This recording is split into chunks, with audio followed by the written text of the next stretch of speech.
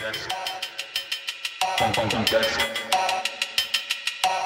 this is very interesting to me because I think this is the moment, the way that I think about it in my foreign policy terms, when the American government goes from protecting American capitalism to capitalism, right? Where you get this nation state-based military force, which was very much organized for the previous entirety of the nation's history around nationally situated business, and there's this shift to a form of multinational at the time, or global capitalism, or you might put it.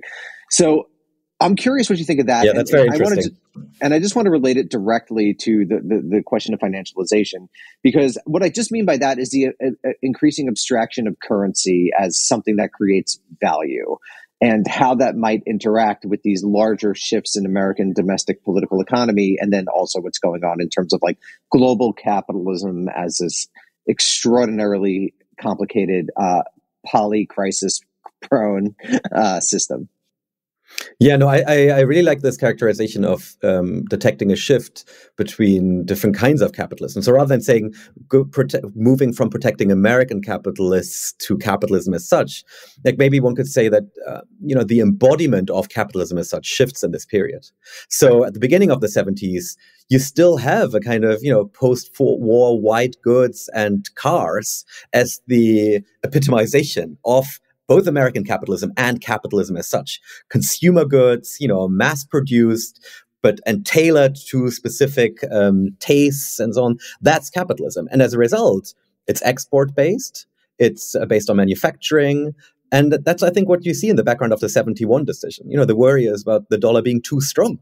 The goal is to weaken the dollar in order to make exports more competitive.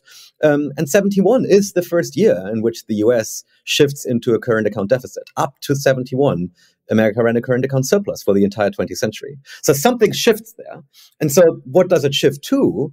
Capitalism as such, yes, but also capitalism in the form of banks and financial services, right? That's now, by the end of the 70s, and certainly in the 1980s, now the embodiment of American capitalism isn't Ford anymore, but it's, the equivalent of Morgan Stanley, JP Morgan.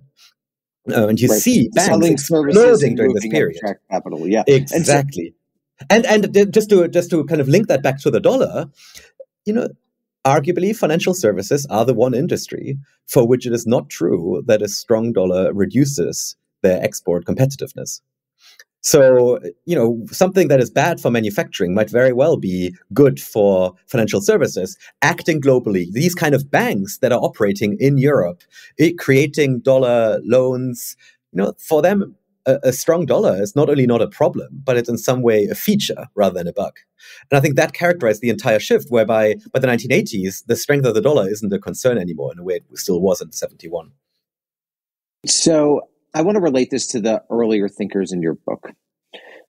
How do Marx and Keynes in particular come out in terms of what's happening? Because my understanding of Marx is that he predicted something kind of like this.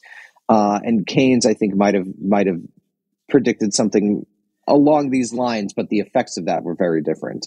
So could you just relate what's happened? Like, what's the big takeaway from the 70s, and how does that relate to this larger story that you told in the book? Yeah, I mean, the starting point for answering that question should be that the 70s are often seen as kind of the death of Keynesianism, like as if the 1970s proved Keynes wrong. Whereas I think the exact opposite is the case, for two reasons. First, it's not clear how much of a Keynesian in the kind of strict American sense Keynes himself ever was.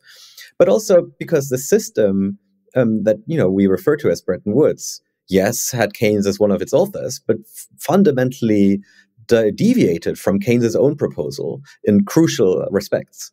So Keynes, I think, would not at all have been surprised by the development of the 1970s and would have found some form of vindication, not least because he has insisted that the dollar's dual role as one country's currency and the global reserve currency just inhabits a tension within the entire system that is unsustainable. And that's exactly what Nixon in 71 essentially reveals, that there is a tension that requires either some carrying of the hegemonic burden, like living with the Triffin dilemma and this kind of stuff, and essentially living with US monetary policy that is made for the world rather than